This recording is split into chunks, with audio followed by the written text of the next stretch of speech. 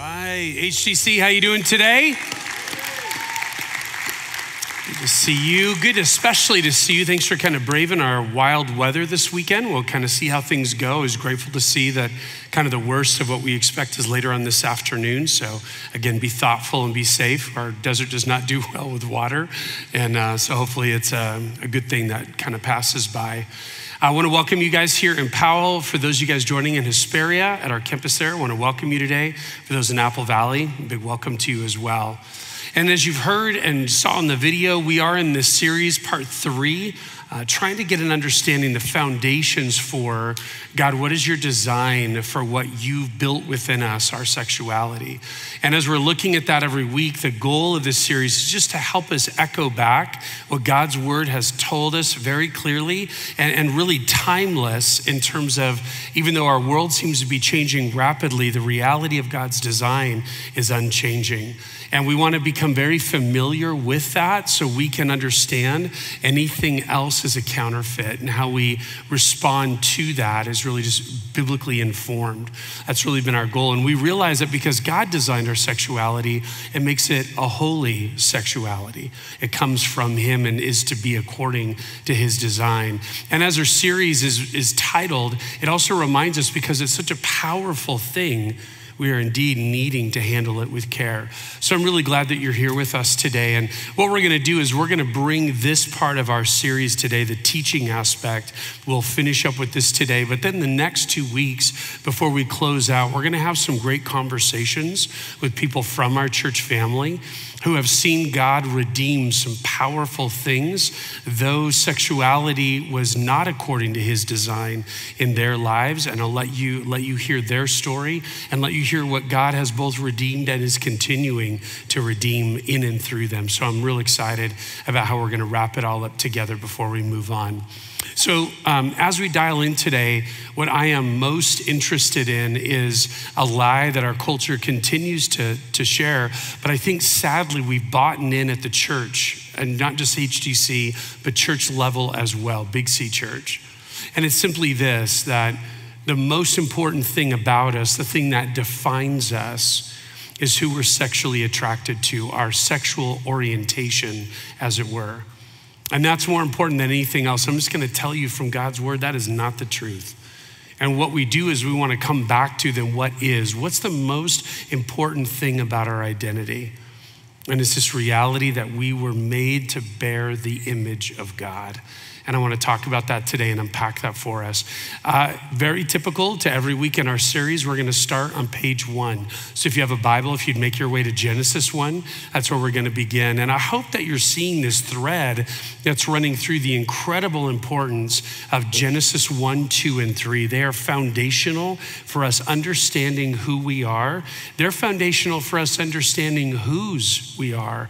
And they're foundational for us to understand how we're called to live in a world that's broken and in a world that God still is redeeming. And so I'm excited to dial that in with you. If you have your notes today, have those ready as well. And we'll start with number 1.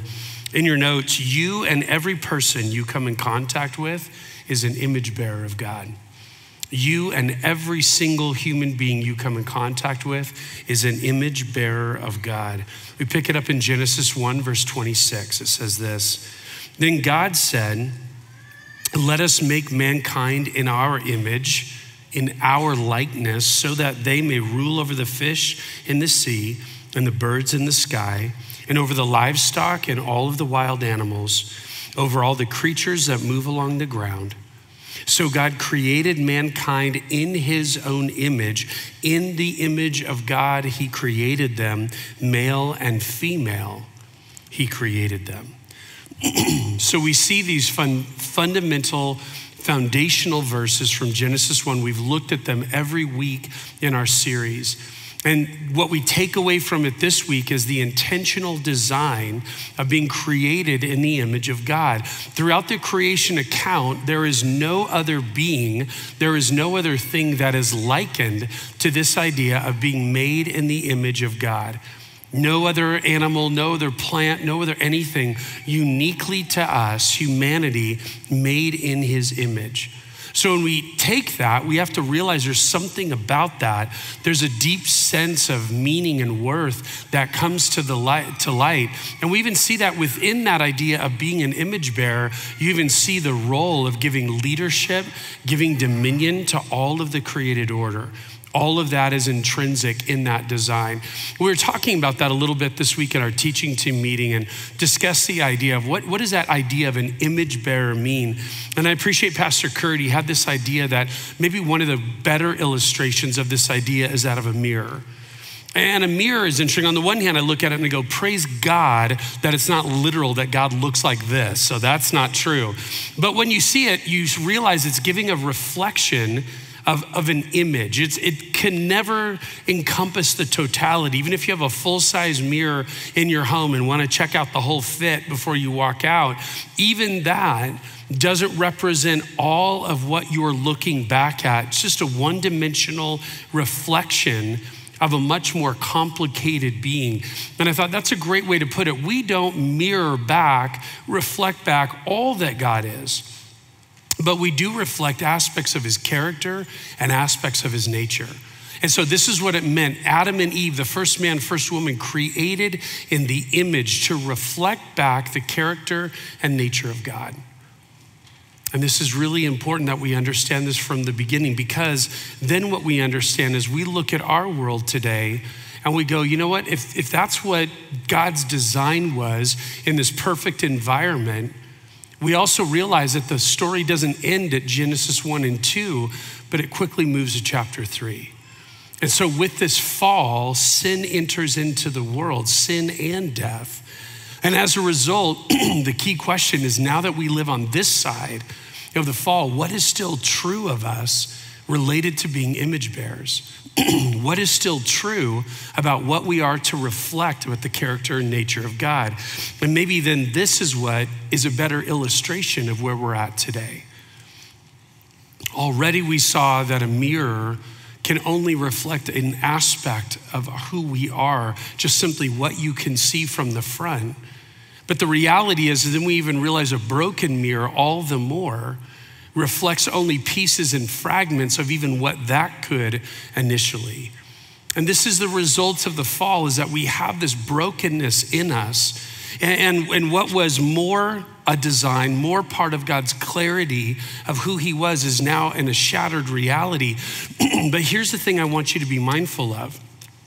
Shattered or not, we still, even in broken ways, reflect the image, the character, the nature of who God is.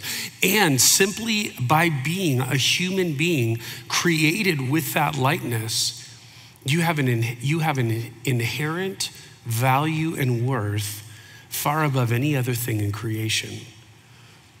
Now, that's not only true of you, but it's true of every human being you come in contact with. And there's a tension, right? Even though we're not the image bearers we were initially created to be, we still bear something of the image, something of the essence, something of the nature of who God is. And when we see that and when we reflect that, we process God, there's still, no matter how far away someone may be from walking in God's design in all areas of their life, they still bear this capacity to reflect his character and his essence. And in the tension of our brokenness, sometimes we can discard what God values and what God loves. And so today, as we kick this time off, I want to begin to go back to when you see a person. This is what helped me so much in the summer of 2020, when it felt like the world was falling apart and there was so much hatred, there was so much division. If you aren't as mad about my cause as I am, you're a part of the problem. And so as I just started receiving these messages, whether secondhand through social media or literally in my face or via email, God was just so good to keep reminding me, Todd, these are fellow image bearers of God, loved and valued by me simply because they bear my likeness. Now, what they may be doing or saying right now looks very different from who God is, but they intrinsically have value. And that's something that I have to keep coming back with, and it helps me continue to see people when I want to see an enemy. when I want to see someone that I'm frustrated with and just want to lash out against, I'm reminded, God, you have an intrinsic value and love for them. And we go back to what happened. This reality of the pollution of our lives began long before any of us showed up. One of the authors that's on our resource list is Christopher Yuan. He has this great quote about what happened when original sin came into the process. He says this: original sin is the sinful state and condition in which every person is born. I know, by the way, when you hear that, there's a messaging in our world today that talks about people being not just inherently valuable, like I've said, image bearers of God, but inherently good. Original sin would say, no, something different, inherently in a state of sin. In other words, we have a polluted nature. It means that our nature has been corrupted by sin, a condition that produces only more sin. So though we are created in the image of God, there is a brokenness that isn't just once, but it keeps on repeating itself. And so we live in this tension of how to process those realities. By the way, our resource list, I have said, is probably the most valuable ongoing thing that will come out of this series. And I would just encourage you again, if you haven't already, text the word laundry to 64567.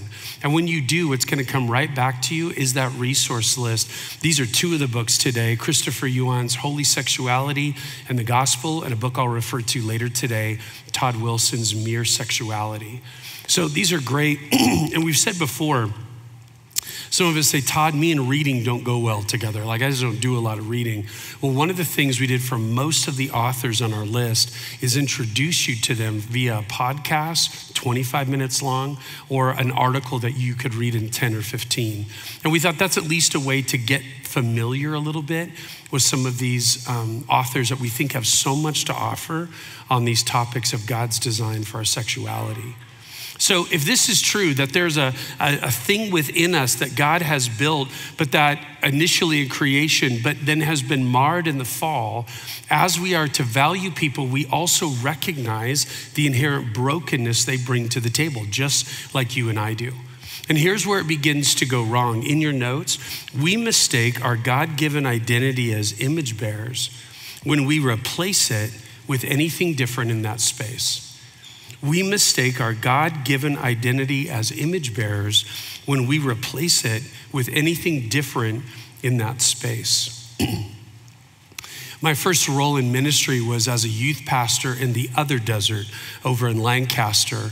And I'll never forget, I had some really squirrely junior high boys. And some would just say, Todd, you're being redundant. Every junior high boy is squirrely. And like, that's probably true. But I had some really squirrely junior high boys that I was having a problem with. They were being very distracting when we were having our kind of youth group time together. So I remember pulling them aside one time and just kind of getting down and looking at them going, hey, this is just not clicking. Like, there's times I need you to be focused and be connecting with us rather than messing around. And I remember I said, just help me get to know you better. What are you about? And I remember one of them just kind of looking me dead in the eye and saying, dude, I'm a snowboarder.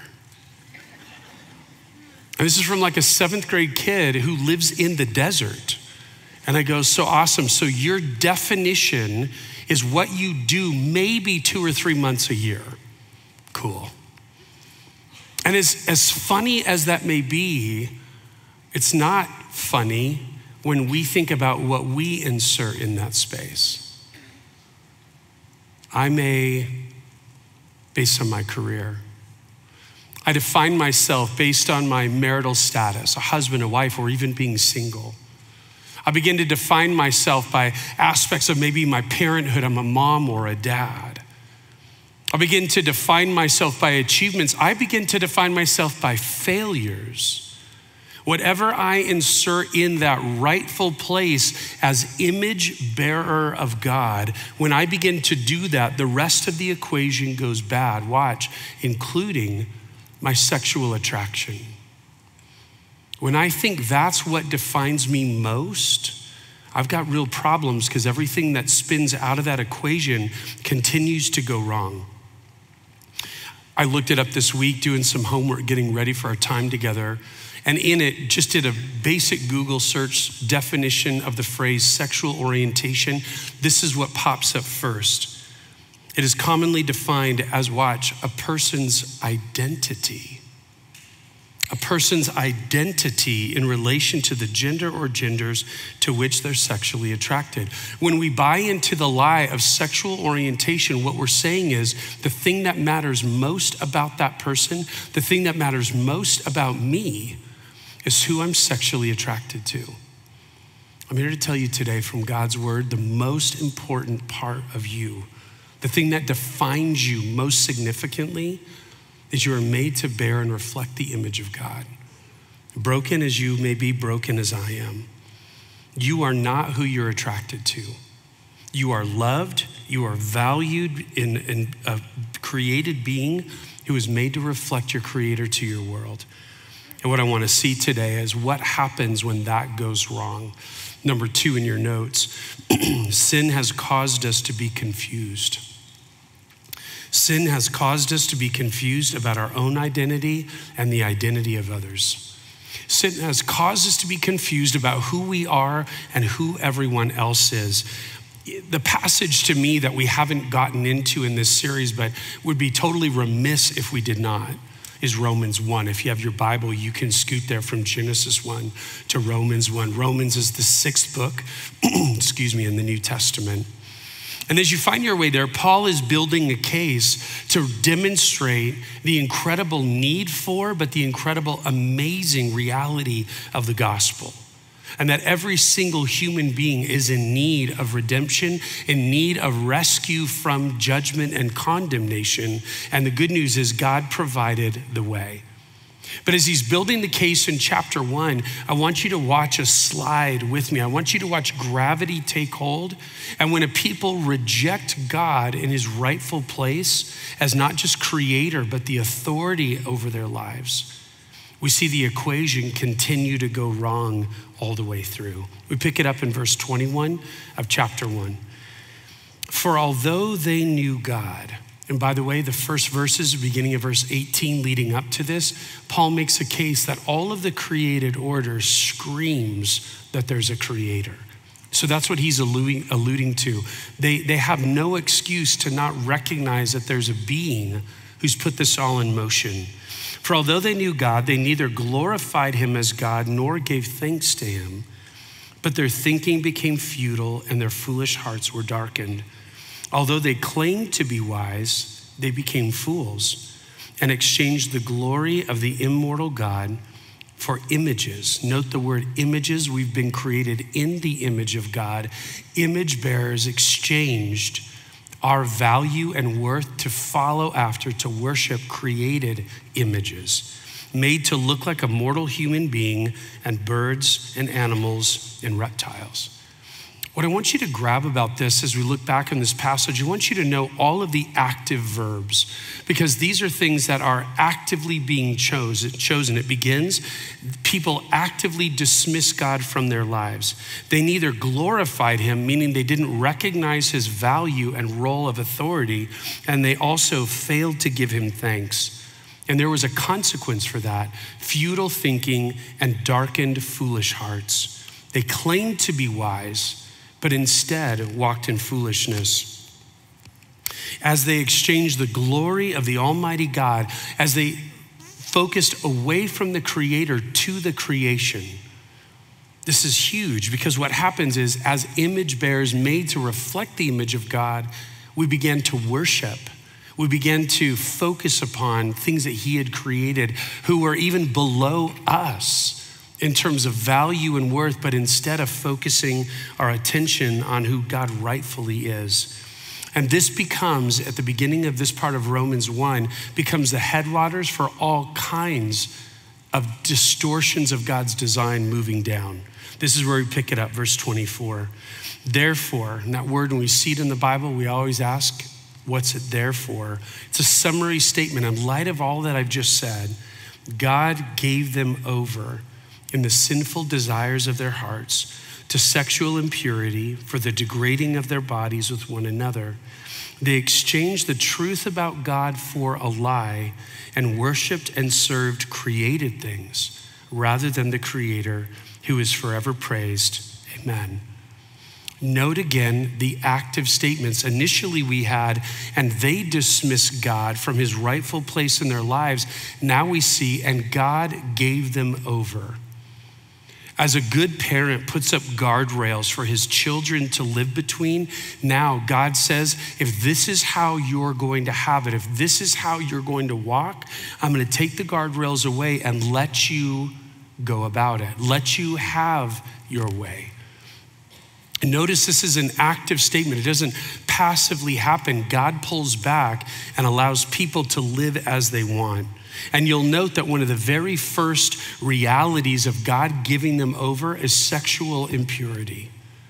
We talked last weekend about God's design for sex. We talked about the beautiful gift that God intended it to be between a man and a woman in the covenant of lifelong marriage, and how it was actually something that brings people together in a oneness relationship like nothing else can. This is not that. And so it begins by dismissing God's design and choosing to live their own way. You'll note at the end, it says a powerful thing. It says, and they exchanged the truth for the lie. Remember we said a couple weeks ago, the breakdown begins when we begin to put the pronoun in front of truth. And begin to call it my truth or your truth rather than my opinion and your perspective. Because there's only one truth. And in this reality, as they exchange truth, now every lie becomes viable. And what you'll note is it said that they exchanged their worship. See, one thing that we think, sometimes we have a very narrowly defined understanding of worship, as though it's what you did the first 20 minutes when you walked into the service today. You worshiped. But you'll note that the Bible gives a much more fuller understanding. And I love to use this phrase when I'm trying to get my head around what does the Bible define worship as? And the phrase that I use is that which I'm preoccupied with. That which I think upon when no one is making me do it. That which I behave towards because I have this predisposition to have this in my head and in my heart and in my actions. And so this is a powerful thing that's good for us to know in your notes. All people everywhere are worshipers. All people everywhere are worshipers. The only question is of what or whom. And in this case, in this degradation, this sliding down of gravity, Paul notes that instead of being preoccupied with their Creator, instead, people became preoccupied with themselves, with their own bodies. And that is the challenge that being outside of God's design for sex, we begin to worship the actual experience and the actual body of someone else rather than, rightly so, our affections and our focus being upon our Creator. So this is what's happening. Paul's kind of giving almost a sequential reality. And I want you to note that at the headwaters are idolatry and then very quickly sexual immorality. We begin living outside of God's design. It continues. Verse 26. Because of this, another active statement, God gave them over to shameful lusts. Even their women exchanged natural sexual relations for unnatural ones. In the same way, men also abandoned natural relations with women and were inflamed with lust for one another. Men committed shameful acts with other men and received in themselves the due penalty for their error. Notice then, this slide is going down. I want you to note as we see this, that you'll note that the idea of same-sex attraction and same-sex behavior doesn't just come out of nowhere. And it's not as though the Bible just kind of puts a neon light over it. You'll see it's part of a continuous turning away from God's design. And in this next sequence of what happens, we see that there's a few things. It goes again to God actively giving people over. Do as you please. You have been doing so. I'm taking off the guardrails. But you'll note as a result, it began with the degradation of their bodies with sexuality outside of God's design in terms of a man and a woman in a covenant marriage. Now it goes to another level of an unnatural design. Not just outside of God's commitment and covenant of marriage, but now man with man, woman with woman, and the design breaks down to another level. When we process this idea of realizing that it's not according to God's not only covenantal design, but even biological design, it results in subsequent penalty or punishment. Now, this isn't the only passage in the Bible related to same-sex attraction and behavior. It's simply one of many. But in it, what I wanted you to see is that it's part of a bigger picture. And there's even much more to read that we're gonna get to in just a moment. But it's in there at the headwaters of when things begin to break down and as people live according to their design and not God's. One of the things that I wanted to share with you, though, I think she so powerfully articulates, she shares Rosaria Champagne Butterfield is another author on our resource list. Her story is so powerful. She had lived as an adult, her whole adult life as a lesbian, and then she, as a professor in a university, and then she comes in contact with a pastor and his wife. She is in their oikos, and they love her amazingly. And it's their hospitality and their love that begins to plant seeds for the gospel. And Rosaria ultimately ends up coming and laying her life at the foot of the cross and responding to the gospel. And now as a believer, she writes of this powerful thing you've just read in this first part of Romans 1. See the way it devolves. She writes, don't miss this progression. The first exchange is glory for corruption. The second is truth for lies. And the third is natural relations that are life-giving to unnatural relations that are death-producing. These three exchanges serve as a parallel to the three kinds of sin that capture our hearts. So look at what she's doing. She's creating parallels. And see the first one, original sin. It leaves us the way we were all born with a desire for that which God hates. We just want the things we shouldn't want. Actual sin hardens our heart and darkens our soul with each transgression. The more we keep walking away from God's design, the more we like it. But then this third one, indwelling sin, traps us into thinking. And note, she's saying this is not how we ought to think, but we begin to think that we cannot mortify a sin that dwells within us because this sin is indistinguishable from who we are. Our new identity, the thing that defines us most, is the sin that is so enmeshed with the way that we're living every day. She plays that out so well, I think, in just such a powerful just demonstration of these three things and how they parallel. I want to say this. I believe that the Big C Church, not necessarily HDC, but the Big C Church has gotten a lot of things wrong about the way that we understand and the way that we respond to same-sex attraction and behavior. And I think that it's true for a couple of reasons. A way that we've kind of put it in its own category. This is a type of sin that God's really gonna judge. This is a type of sin that's really against his design. And you'll note last week when we walked through the original versus counterfeits, all the different examples of heterosexual sin outside of God's design just as much as same-sex behavior. But I think one of the reasons, there's maybe two, that we have done this thing subtly or very openly is, number one, I think it relates back to the idea that as you process this kind of sin and think about people, you begin to think of individuals connected to the big political machine. To this idea that every person that you meet who's living in a same-sex lifestyle is representative or is all about the same media and the same political power that you feel jammed in your face, hence Pride Month 2 months ago.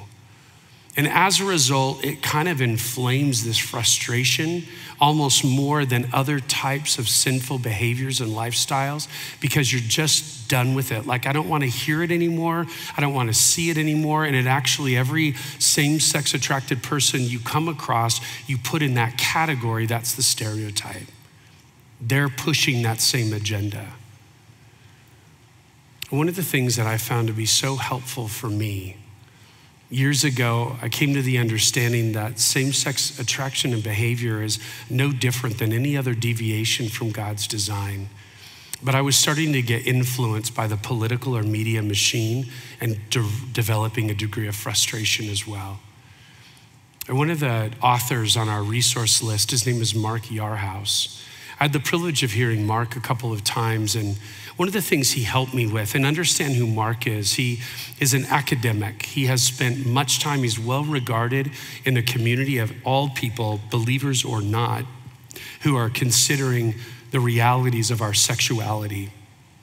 So he's an academic, teaches at a university, but he's a marriage family therapist and maintains a practice only focused on teenagers. He sits down with high school students and helps them process things about their sexuality.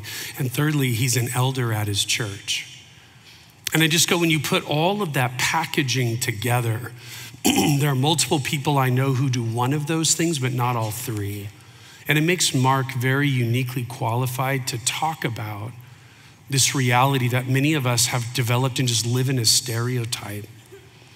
And one of the things that Mark shared as he walked it out that was so helpful to me, he said, when I sit down with a high school student and we begin talking about their same-sex attraction, he's like, you gotta know that for most every one of them, they wish to God this wasn't the way they felt or who they were attracted to.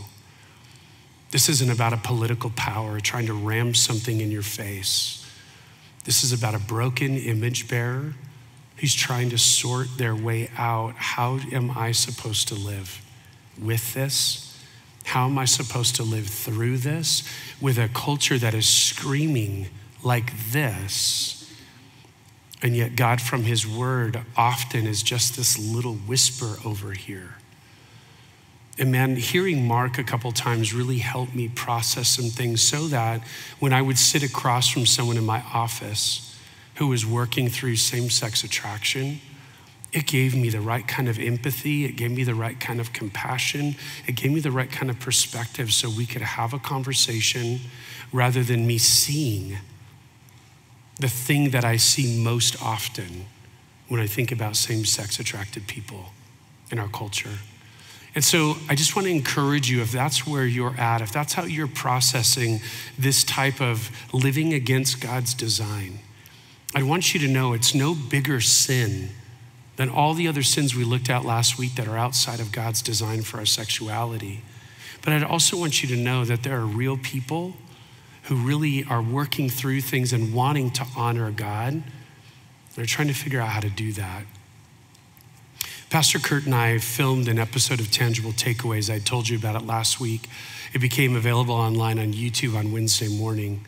And in our conversation about singleness and celibacy, one of the things that we talked about was, well, then what then for the same-sex attracted person?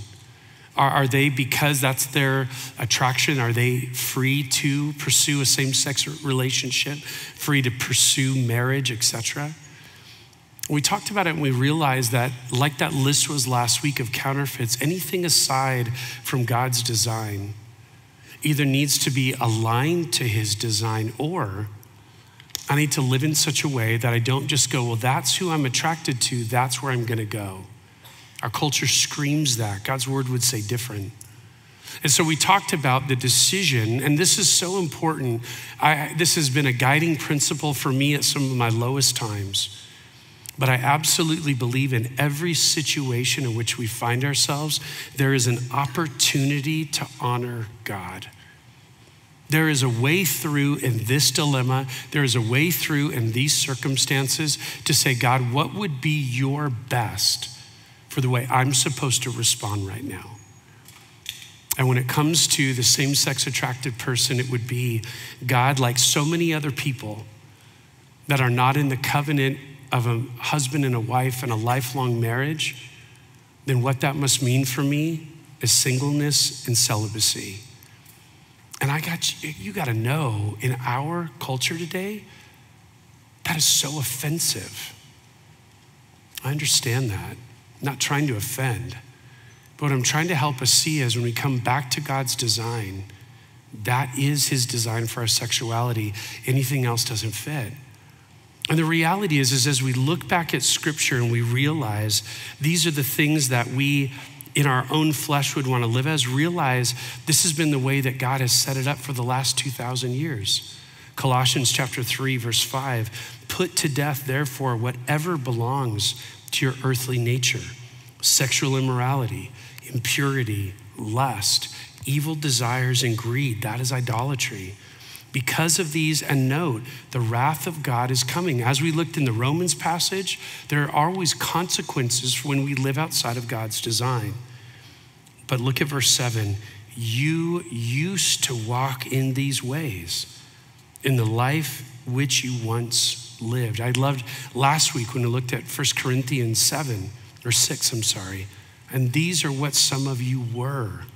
But you've been washed, you've been sanctified, you've been purified.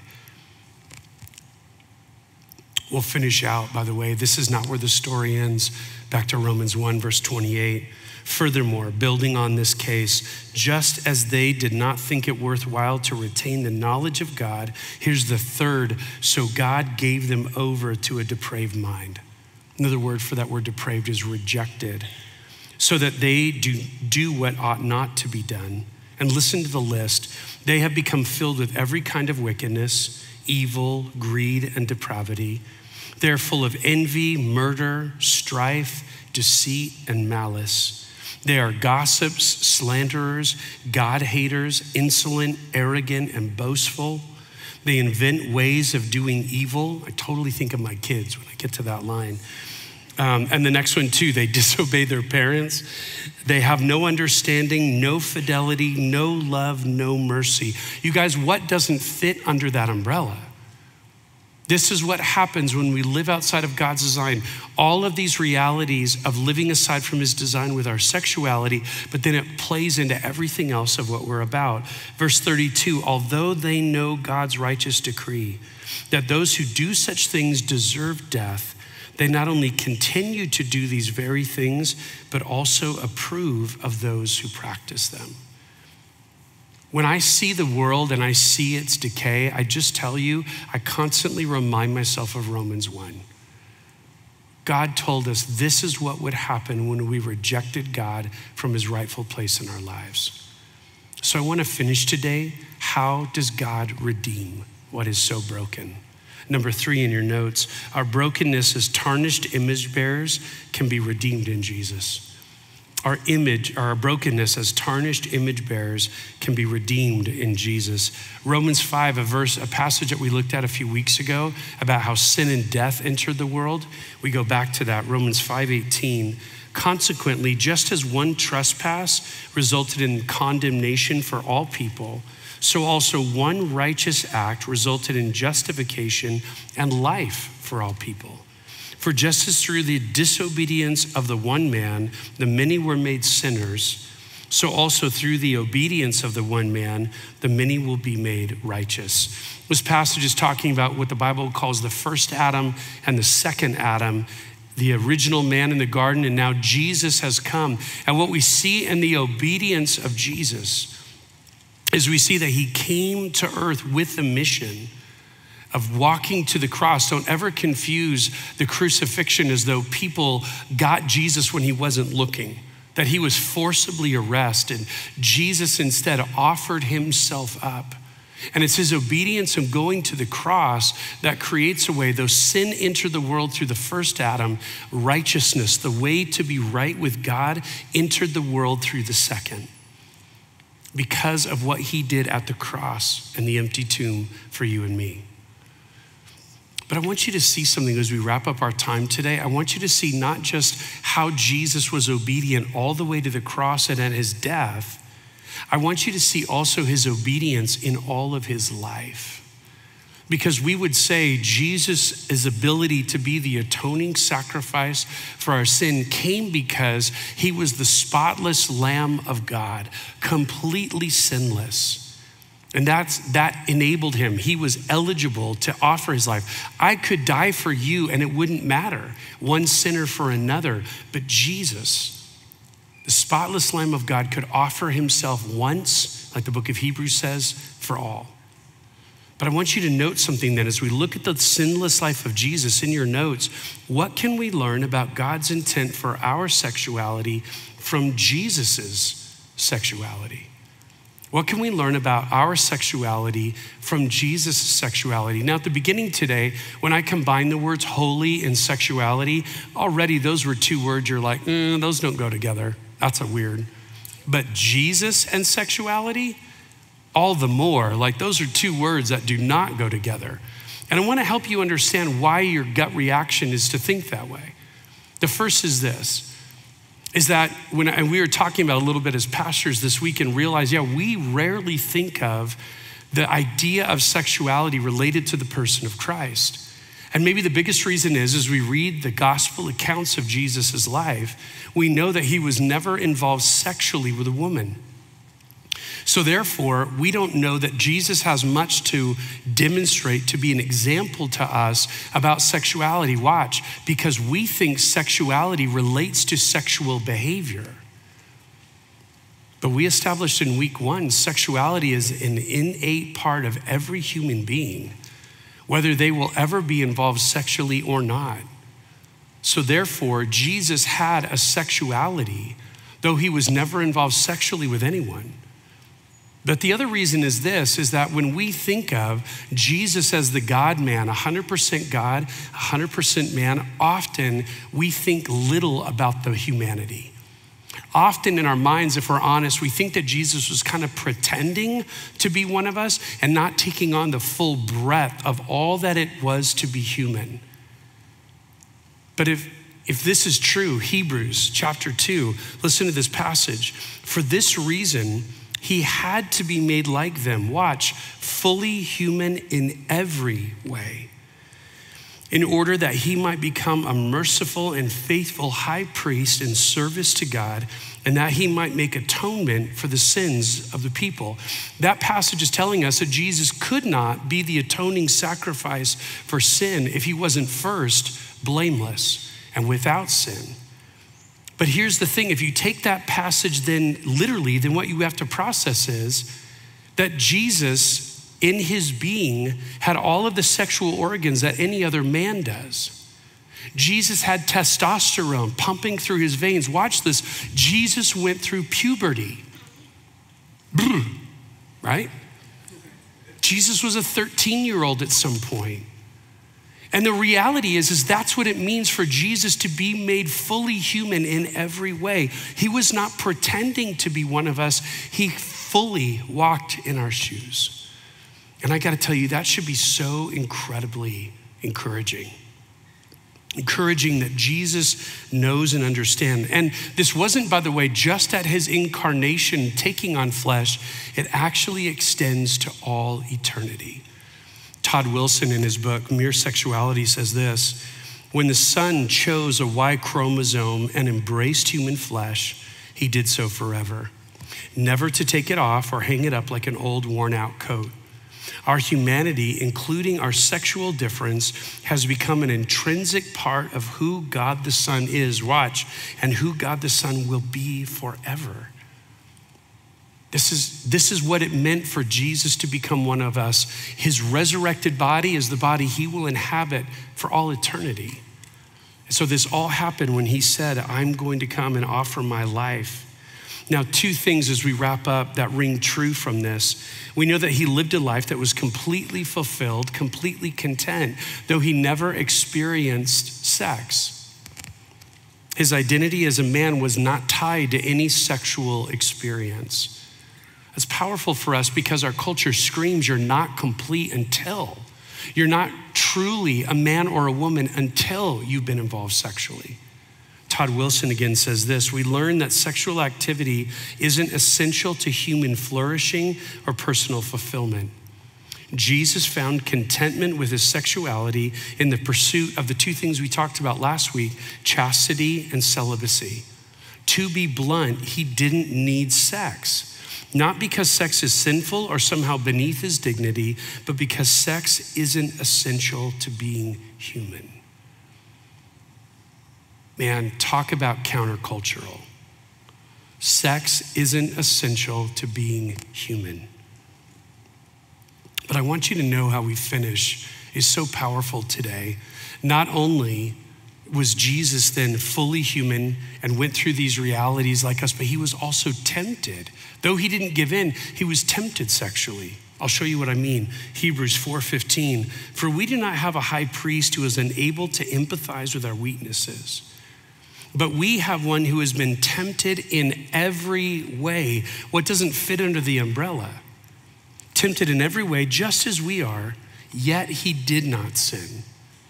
That being true, look what verse 16 says. Let us then approach God's throne of grace. How?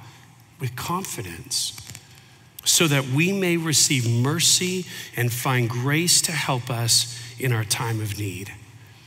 Man, you guys, this should leave you so encouraged today. Jesus doesn't live in an ivory tower, looking down and going, man, it must be hard to be human, or just the opposite. I don't know what y'all's problem is. Jesus walked it. Jesus was tempted in every way like you are, yet without sin. And what does that cause him? It doesn't cause him to be, so you guys have a problem, get with it. It causes him to say, so come boldly. Come with confidence, because I know you need mercy and I know you need grace, and I'm happy to give it. He has walked in our shoes, he understands, and he's happy to help us where we lack. Man, you should walk away going, God, thank you that Jesus gets it. This week, would you walk away realizing that God has made you as a human being an image bearer of him, broken as you may be, and God is in the process of redeeming, when you've placed your faith in Christ, redeeming what is out of alignment, redeeming what isn't reflecting him well, so that you can be the image bearer he designed you to be. Let me pray. Father, we're so glad and so grateful for your word. When I think of people today living in all kinds of different ways, I don't think it's always so rebellious. I just think it's unfounded. There's no moorings, there's no foundation upon which to understand truth. So just do what feels good, do what makes sense.